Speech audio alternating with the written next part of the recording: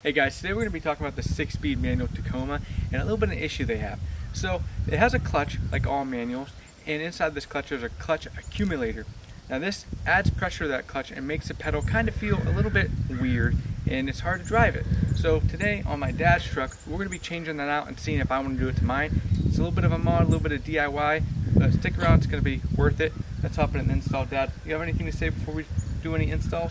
Man, the main reason I want to do it is because it slows the pedal down when it comes back out. That's why I want to do it. I like to quick shift a lot, and then sometimes that pedal won't come back up and I'll be redlined before it gets the pedal out. So that, and then in the winter time it's really apparent when that fluid's cold, it gets smashed in that plate.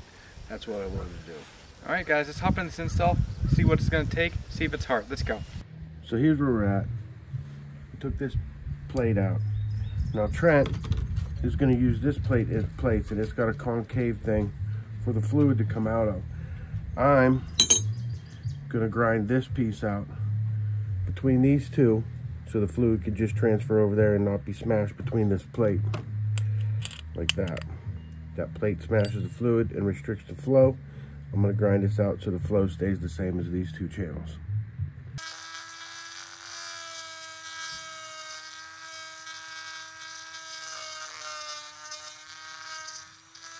Alright guys, this is what it looks like after I'm done grinding it. I'm just going to put it back together the way the factory was. Once again, this is Trent's that we're going to put in his truck. He opted for this because we wanted to compare the two and see what the differences would be. I'm just going to put this back together.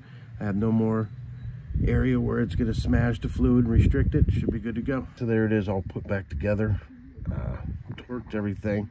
I'm not going to put the skid plate on and everything in the dust shield that protects it until I fill it up and make sure there's no leaks. As you can see, we took the drive shaft out for easier access. I'm not saying you have to, I'm just saying it made life a lot better. If you noticed in the beginning there, I was showing the inside of this thing, and it kind of concerned me, all the corrosion that was in there.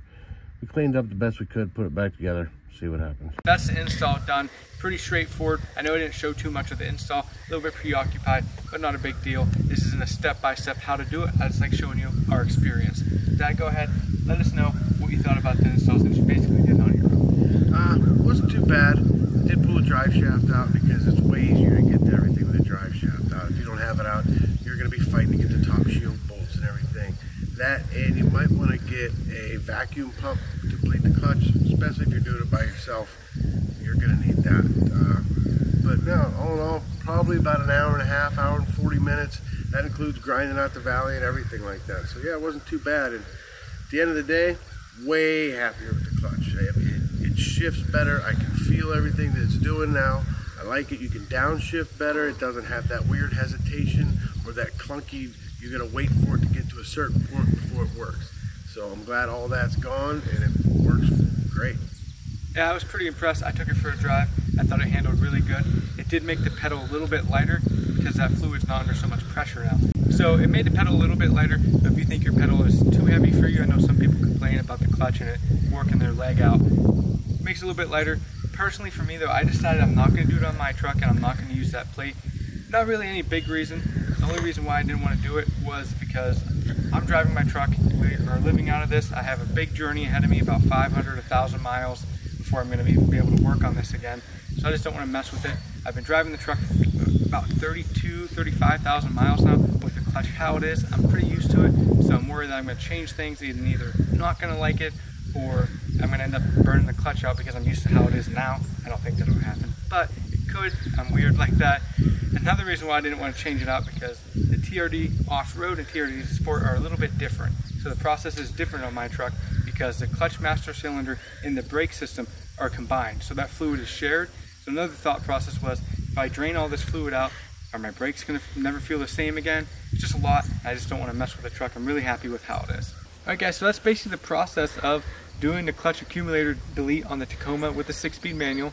Dad, do you have anything else you want to let these guys know about? If you're unhappy with your clutch, just pull the trigger. It makes it 1,000 times better, and I'm pretty certain anybody could do it. I think you'd be all right. Just get in there and grind away at it. Don't hesitate. Also, side note, with all the work we've been doing on modern day Vikings Blue Tacoma, I went ahead and bought myself a new set of wheels tires. Check them out.